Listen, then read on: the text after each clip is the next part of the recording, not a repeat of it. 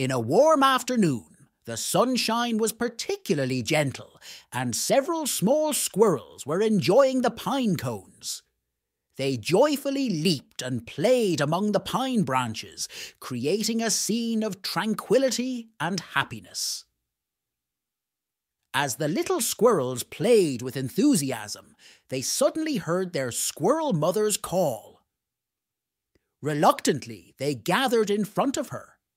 The squirrel mother, addressing the youngest squirrel, exclaimed, "Why are you being so wasteful? Look at the pine cones you've thrown away. There are still plenty of pine nuts inside."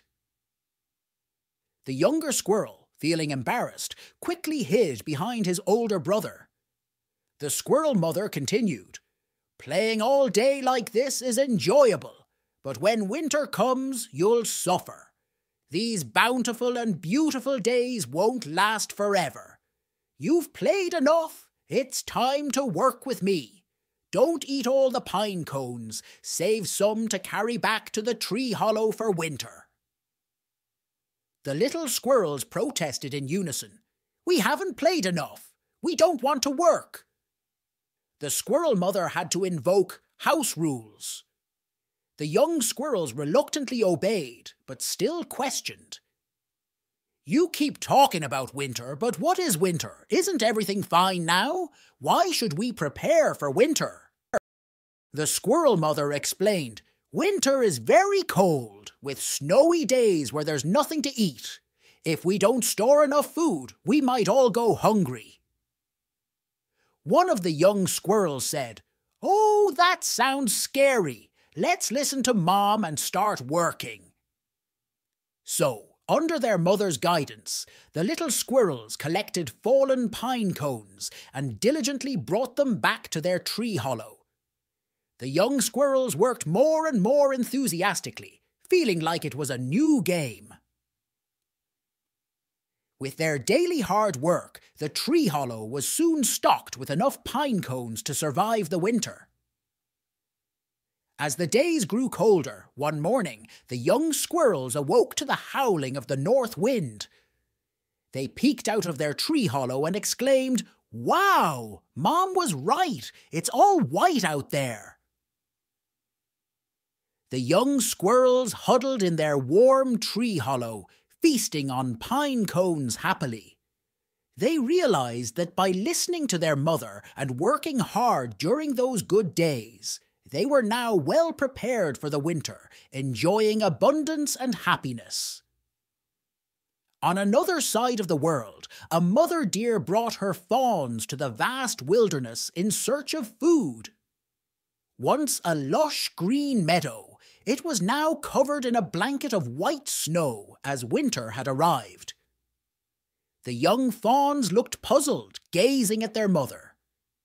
One of them asked, "Mom, we can't see any food here. What are we going to eat?" The dear mother replied, "Don't worry, our lunch is hidden beneath the snow." As she spoke, she demonstrated by using her front hooves to dig through the snow, revealing some deep yellow grass.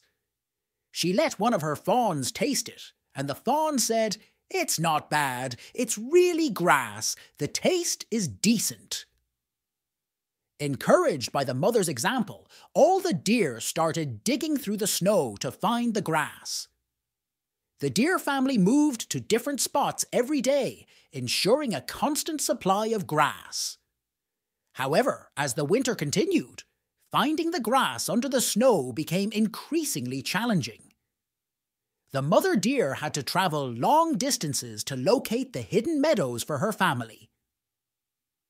As the weather grew colder, the snowfall became heavier and it became harder to dig through the thick snow. Finally, one day, even the experienced mother deer couldn't find any grass. The deer herd began to panic, and a young fawn asked, "It seems like there's nothing to eat this time. What should we do?" The deer mother reassured, "The situation isn't that dire yet. The worst of the weather is about to pass, and we still have some food stored away." She calmly demonstrated another method. This time she dug deeper, down to the soil, and eventually uncovered the grass roots. The young fawns cheered. They had something to eat again. Although the taste of the grass roots was not as delicious as dry grass, it kept hunger at bay, and they savoured its unique flavour. As the weather gradually warmed, the ice on the mountain began to melt. The river flowed gently again, and the ground became softer. Digging up the grass roots became less strenuous. The white winter coat of the meadow finally faded, but the deer mother knew that winter was not over yet. They would have to rely on grass roots for a while.